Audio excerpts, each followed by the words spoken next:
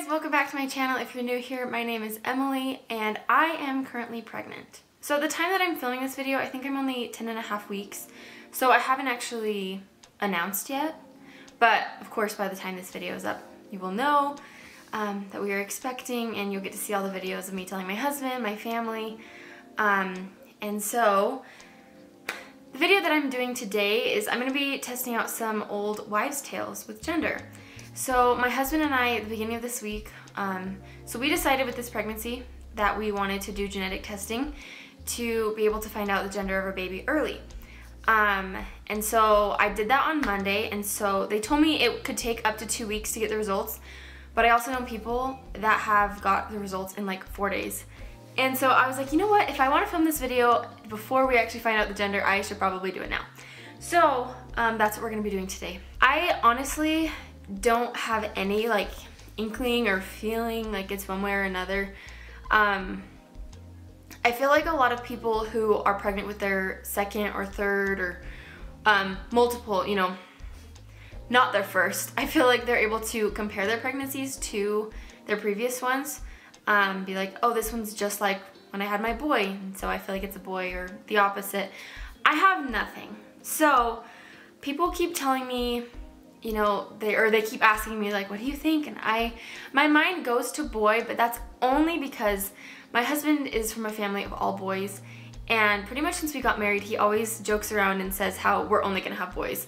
And so I think he's kind of put in my head that we're only having boys, even though I know just saying that is not gonna control it. I genuinely don't know what we're gonna have. We could have girls, we could have boys, some of both. I'm just excited.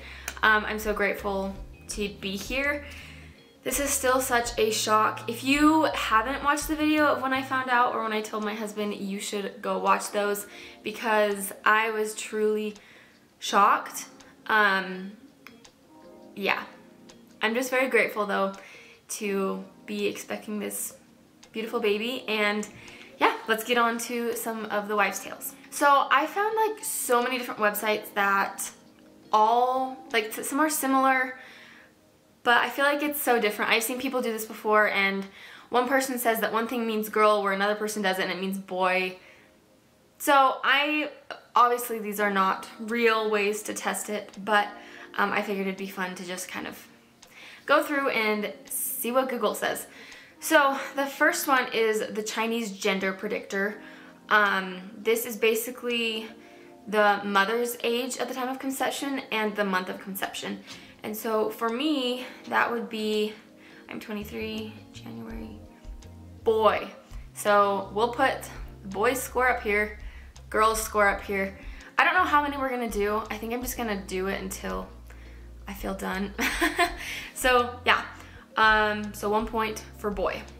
So this one is the feel of your skin. So it says if you feel like you have drier skin, it's a boy, and if you feel like if you have more oil in your skin, it's a girl.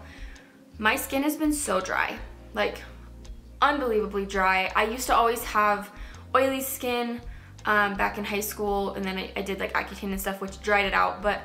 And it could also just be that it's winter time and my skin feels really dry, but we're gonna go with dry, so that means boy.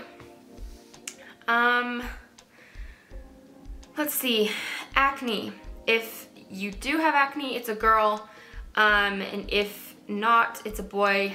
I have had a lot of acne. My skin used to be really clean and clear, and now it is not. Thank goodness for makeup. So that one is a point for a girl. Hair. If your hair is thick and glossy, it's a boy, and if it's dull and limp, then it's a girl. This is hard because all of my health stuff that I've gone through, I've lost a ton of hair, and I don't know, my hair has just been really weird, but I would definitely say it feels more dull and limp. Like it just feels dry and crusty all the time, and even when I shower, like it just doesn't feel really shiny and clean. So that means it's girl. So point for a girl. Baby's heart rate. This says girls are known to have faster heartbeats than boys. If it's above 140, it means you're having a girl, and lower than 140 is a boy. At our first ultrasound at 8 weeks, the heart rate was 164. So above 140 means girl. So point for girl. Let's see some other ones. Cravings. Sweet versus salty. Salty foods cravings are linked to boys, and sweets mean girl. I don't feel like I've had any true like cravings yet. Except I'm always in the mood for a McDonald's McChicken. Always. Like morning, night, whether I'm feeling like I'm gonna puke or not, I always want that. And I would say if I do gravitate towards a snack, it usually is like a cracker or something like that. So probably more salty, which means boy. So point for boy. I'm gonna do the wedding ring test at the end because I just want to get through these first and then we'll do that after. Sickness. Morning sickness. Some say that any nausea at all means girl, and others say actual vomiting means girl, while only nausea means boy. So I have been really nauseous pretty much every day. There have been a few days where I didn't have any nausea, and I was really grateful for those days. And I've only thrown up a few times, but I did throw up. And so this says nausea and vomiting means girl. So point for girl. Also, I have no idea what the tally's at right now, but I'll tally it up at the end. Let's see, headaches. It says if you experience headaches of any kind, extreme and non, it means a boy, and no headaches a girl. I have had quite a few headaches, and I actually have gotten a few migraines, which isn't very typical. Like I will get them, but very, very rarely. And I got 2 in 1 week, so I would say boy for sure. Sleeping. Naturally falling asleep on the left side means you are carrying a boy, and the right side is a girl. Okay, this one is hard because right now, I know it's gonna have to change once I get farther along in pregnancy, but right now, I always start on my right side, immediately, or like after a few minutes, flip to my left, and then I just turn on my back, and then that's how I fall asleep. So I don't know if it's one over the other. I'm gonna say neither, just because I don't feel like I can give an accurate representation, so we're not gonna give a point for either. Or I could do half and half, because I fall asleep on both, but we're just not gonna do any. Let's see. Another one is heartburn, and they say that if you have heartburn, it can mean a girl and not means a boy. I don't really know if I've had heartburn. If I have, it's been very, very mild, if I even recognized it. But I would say probably not for now, so that would be boy. Moody versus mellow. If you're feeling more moody than mellow, you might be having a girl. If you're more chilled out, you should be ready for a boy. This is a definite easy girl. I feel really bad for my husband. And my dog, but I have just been so moody. Like 1 minute I will be happy, and the next I'm just sad and crying and grumpy, and I just don't feel like I ever can just like relax and just be happy. If it does happen, it's very, very rare, so that's a definite girl.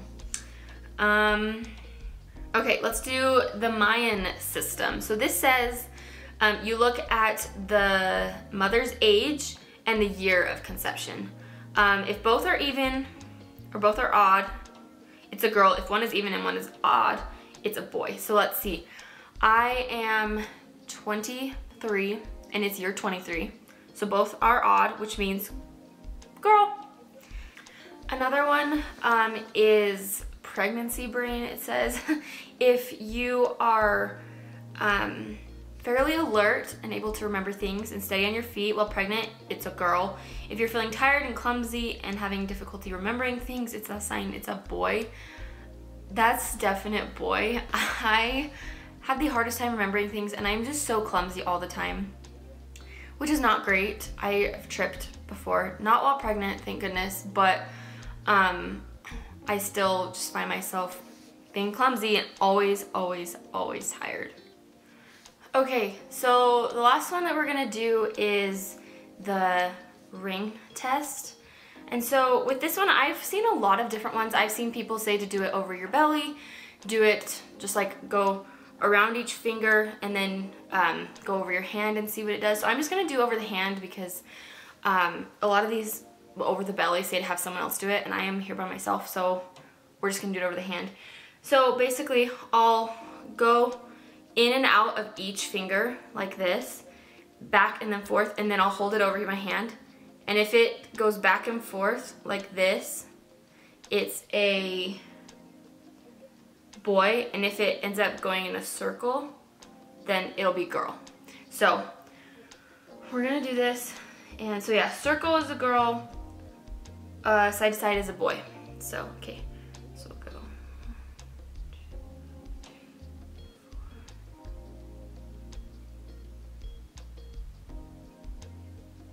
And then hold it still.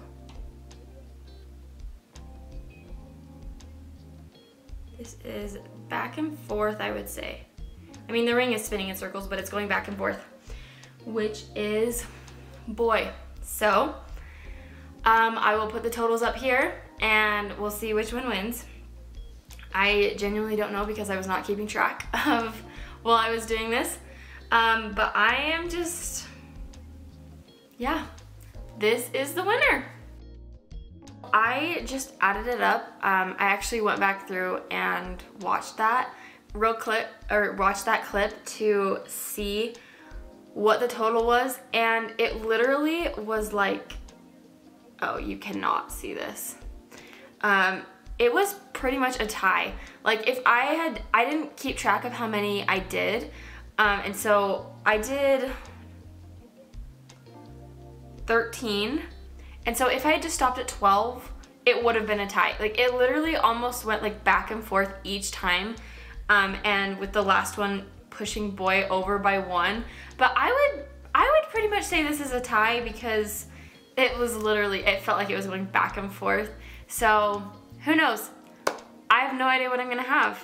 I guess we will just see. Yeah, now back to what I was saying before. So I am just genuinely curious to see, and I'm just so excited to see what we're gonna have. Just because I don't know, and I really just want to have a healthy baby. Boy or girl, it will be so loved. I already know that this is the first grandbaby on my husband's side. And so we're just so excited. We feel really blessed. And I can't wait to find out what we're having.